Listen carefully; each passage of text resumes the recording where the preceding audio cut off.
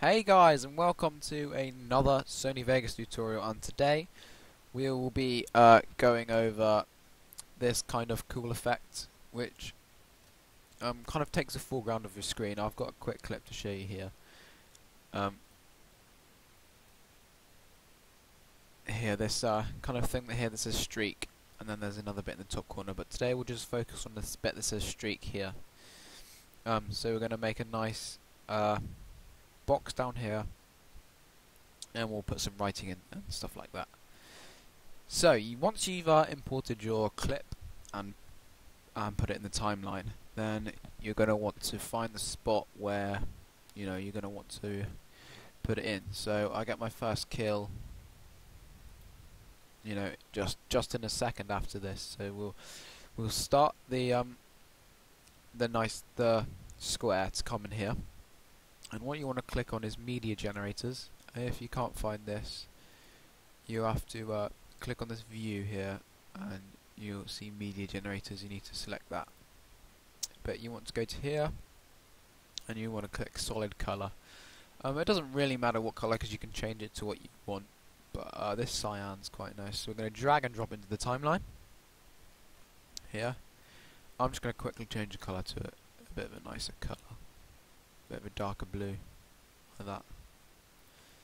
And we're going to make sure it's on top by clicking and dragging, and we have a nice color on top. Now we want to change the size of it, so we click the event pan and crop, and we drag these buttons out here, and as you can see, it starts to get smaller and smaller and smaller.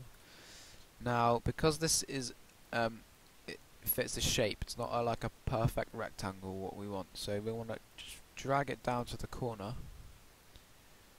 and then you can see it becomes a nice little panel here where you can put your writing in. So once you've got the size right, just close that pan and crop button, and then you can see it's taken over too much of the screen. So the trick is to make it slightly transparent, and on your video clip here, if you put your mouse near the top, it comes up with opacity, and you want to click and drag down. Then you can do this to your liking. You can do it a little bit. I'm going to do it about 50%. So we'll leave it as that, and there we have a nice rectangle ready for putting text on top. Now, for this here, I actually made my own box in Photoshop that was the right size, and imported that. So that's why mine's slightly up. And it might look a bit nicer, but this is good enough, and we'll go on with using this. And now you want to put some text in. Whilst you're on your media generators, you want to go ahead and click text, and the nicest one I find for just simple use is just the soft shadow. So we'll drag and drop this one back in again, and we'll drop it down here. And I'm just going to use for an example just the same as we had before, and go for point streak or gun. Let's go for gun streak. I think that's what I had. Gun streak, just like that. Close that for now. We'll have to tweak that a bit later. So then we'll put this up so it's on top of the layer, and then what we're going to do now is we are going to go into the event pan and crop and make it the size you want. You can either do this in this event pan and crop thing,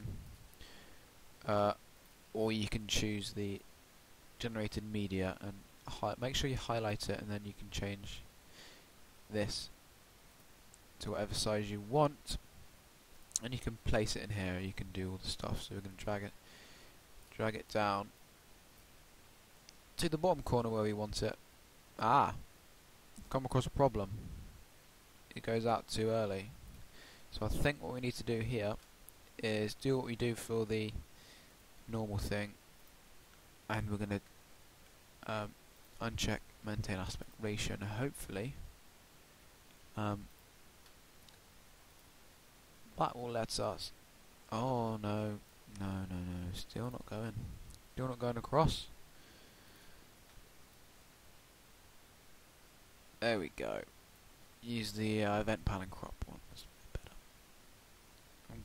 nice down to here, and the shadow give it a nice 3D effect. You can also change the opacity a bit on this one, but I like to leave it 100. But you don't want to put the number as the same one as this one, because if you want to count up your actual gun streak, you're going to need to change the number every time you get a kill. So you're going to bring in another text thing, and you're going to put the amount of kills. And at the moment, I've got 0 kills, so that's just what we're going to do. We're going to do the same as the others. Bring it to the top. Event pan and crop. Shrink her down to size. I like to make her it slightly bigger than the text, so it stands out a bit more. We'll put it there. But don't forget, later on you'll probably have 2 digits like 12, 1, 2. So give it enough space, and we'll put it there. So now we have a nice gun streak, and if we play it, stays there nicely. And just there I get my kill, so I want to change the 0 to a 1, and all I'm going to do, well, first I'm going to drag these gun streak across and this layer here so it stays there, and then you're going to find out where you want to put it by using your arrow keys to go frame by frame, and right there I get the kill. So I'm going to make this one a bit smaller to there, and we're going to copy it across by holding Control on your keypad. I don't know what it is on Mac, sorry, but Control on your keypad, click and drag across, and it will say create new copy. But we want the exact same thing, because then it will be in the same place and the same size and everything. But if we zoom in by using our mouse, we can change this to 1. So now it will go from, well, first it'll come in where we set it, right here, and then boom, as we get a kill, it changed to 1, as you can see there. And if we drag this across like this, it will last for longer. So come in, 1, 2, 3, boom, change to 1, and it's still lasting until it stops here. If you don't get another kill, I got another kill there. So what you'd have to do is get where you want to change it, right there. So you drop this one back, copy by holding Control and dragging. Okay for that, and then change it to 2, just like that. And then, as you can see, we get boom 1 running around, and then boom 2, and it changes to 2 there. That's the tutorial. If you wanted, you can fade it in, fade it in, fade it in, so it has a nice fade for it coming in there, instead of just juttering and coming straight there. Now my aim is to get 50 subscribers at the moment, so if you could subscribe, it would be awesome. And at 50 subscribers, I'm going to do a tutorial on the YouTube background, and I'm also going to give a nice free template, but for you to download and to make your own. So thank you for watching. Again, don't forget to subscribe, so you can have that nice background tutorial, and I'll see you next time. Bye.